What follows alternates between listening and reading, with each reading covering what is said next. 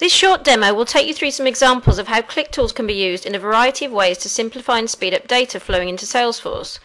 Clicktools is extremely flexible. Any kind of form collecting data, whether it's a registration, application, inquiry or feedback survey, can be shared by email, on web pages or used by internal telephone teams. This will automatically create and update records in Salesforce. Firstly, let's look at HML, who provide outsourced servicing to the mortgage industry.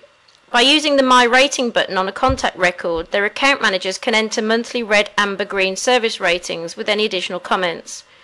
On Submit, the information is linked to the correct individual. Using Salesforce's traffic light graphics, this provides a very visual way to gauge customer satisfaction.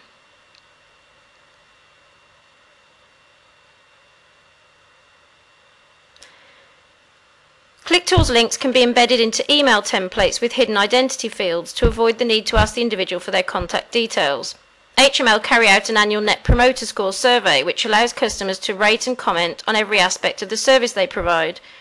Conditional question functionality allows you to only display questions which are relevant and also to hide confidential responses. Clicktools is also used to automate event responses. An RSVP form is built into event invitation emails, allowing the respondent to indicate whether they're able to attend and provide additional information. This updates the campaign response status in Salesforce. The Diana Award is a not-for-profit organisation who run 3 separate awards to recognise outstanding contributions of young people to their communities. Nomination forms have been set up in Clicktools and the links made available on their website.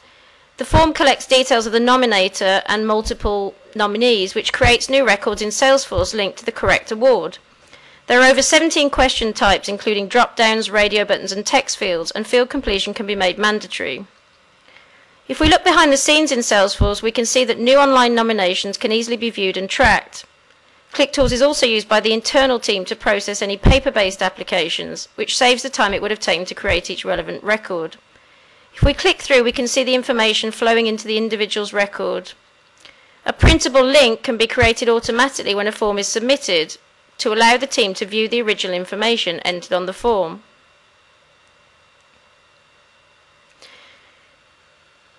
The solicitors firm Allison & Riley is a good example of how a Clicktools form can be added to a web portal to collect vital customer information. In this case, financial history and current expenditure information is entered, which triggers calculations and even automates the production of a financial statement document using another partner application, DrawLoop.